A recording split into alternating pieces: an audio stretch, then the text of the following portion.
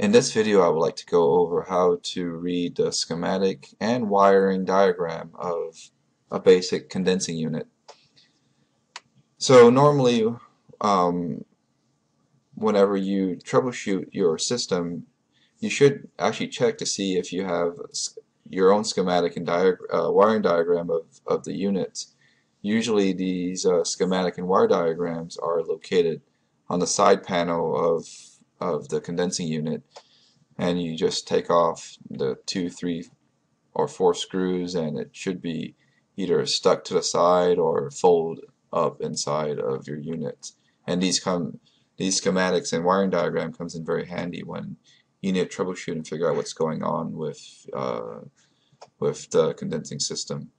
So, having that said, let's look at this schematic right here.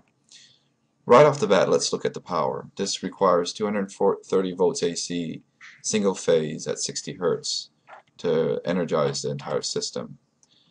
Right here we see GR, means green. This green wire right here goes to chassis ground. Next we can see brown or red. So this unit right here, the red wire right here, goes to one side of the 120 volts AC, and then we can see this other side says black or blue, which basically this black wire right here goes to another 120 volts AC. And this black wire, you can see that it's just straight wires to all three components: the hard start kit, the compressor, and the fan motor. Having that said, you can see this 120 volts AC goes in here and energizes this side of the circuit. But it's not a complete circuit. It didn't complete the circuit, so nothing kicks on yet. The other 120 volts AC on this side stops right here. This right here is the symbol of your contactor. So this system right here is a single pole contactor, which basically means that you have a contactor right here and you have a straight wire right here.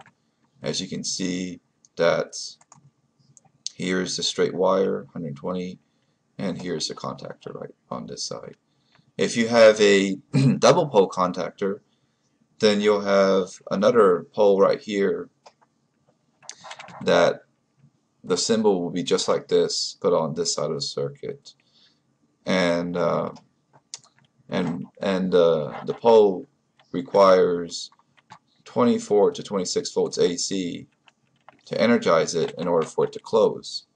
So after you have your 24 to 26 volts AC energizing the system, the contactor, it shuts, and then it allows 120 volts to go down the path to the rest of the circuit. You can watch this video right here is how I replaced a double pole contactor, and it goes through how I troubleshoot and how I replace it. So now we have 240 volts AC energizing these three components: the hard start kit, compressor, and fan motor. First, let's talk about the hard start kit. The main purpose, well, first of all, the hard start kit is optional. And second of all, the hard start kit, the reason why it's optional is because it's used when you don't have enough, when you're low on voltage at your house. So you don't have your full 240 volts or 230 volts AC. You might have a little bit lower voltage, and it's not enough to kickstart the compressor. So that's the main use of the hard start kit, is to kickstart the compressor when it's low on voltage. And the way how you understand the hard start kit is basically, you can see that this side, well, first of all, this right here is a capacitor in the hard start kit, and down here is the run start capacitor for the compressor. Because if you trace it back, this wire right here, they both share the same point between capacitors. And if you trace down here, by the way, this is a normally closed contactor. So if you trace down here, they also share the same path. So basically, two capacitors are in parallel to each other, which means that the capacitance is increased. With a increased capacitance, that helps kickstart the compressor right here. So here is a common hard start kit. This is how it looks like, and if you watch this video, it shows how I installed a hard start kit and a low voltage system. For the time being, we'll ignore the hard start kit because, first of all, it's optional, and all it does is that at the very beginning it increases the capacitance to kickstart the compressor. The next thing is the fan motor. The fan motor has three proms, three terminals: start, common, and run. For this particular unit, the common and the starts share a run start capacitor, a fan capacitor right here. Usually the capacitor, the run start capacitor, is between run and start, but for this particular unit it's between common and start. Because of that reason, we will know that the equivalent resistance, or the equivalent circuit, is right here. You have winding that goes from start to run, and you have winding that goes from run to common. So at the very beginning, the 120 volts, the capacitor gets energized. On the start to run side, it helps kickstart the fan motor, and then the common to the run side makes the fan keep going after it gets kick-started. So if you want to troubleshoot your fan motor, you can measure the resistance between these three terminals and make sure that you have a resistance from here to there. For this unit, would be from start to run, and then from run to common, and then if you measure between start to common, you should get the entire resistance between this whole path. So if you want to watch a video how I troubleshoot a fan motor, you can watch this video on top right here, and this second video down here goes through how I measure a run start capacitor, and how you can purchase, how do you know how to purchase the correct capacitor for your condensing unit. So after the fan kicks on, the next thing is your compressor. So the compressor is very similar to the fan motor. It's basically a motor with a pump. So the electrical side is the motor, of course, and the pump is a mechanical pump that pumps freon through the condensing coils.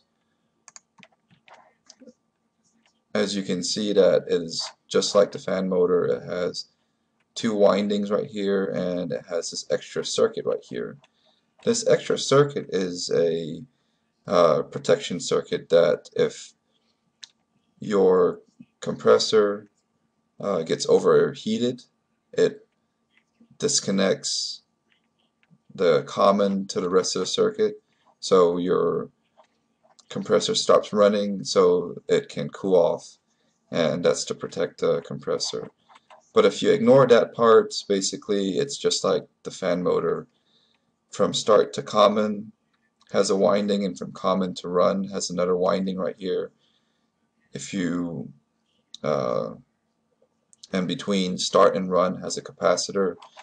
Once the capacitor kickstarts the compressor, then the run to common side winding keeps the compressor keep on going. So if you want to watch a video on how I troubleshoot a compressor. You can watch this video right here, and I go through how I do the measurements and determine that if the compressor was good or bad. So that's pretty much it for the schematic. Now let's look at the wiring diagram.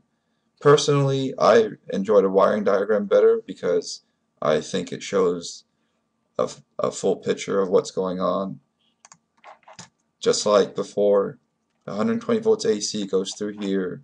This is a single pole contactor, so the 120 volts AC keeps on going to the fan, and then it keeps on going to the rest of it, to the compressor, and down to the hard start kit.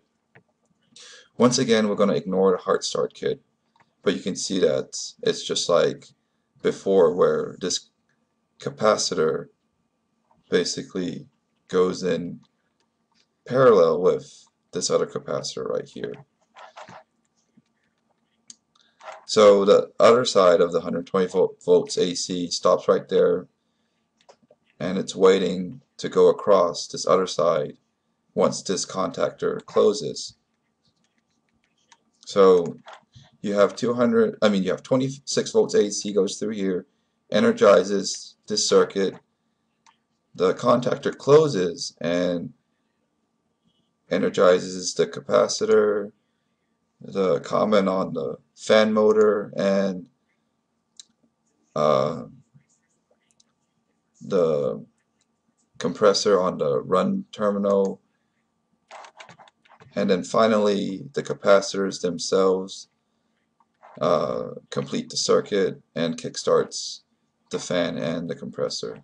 So that's basically how you review the wiring diagram of your condensing units, and this comes in very useful when you want to troubleshoot where all the components are and where all the wiring goes to each component.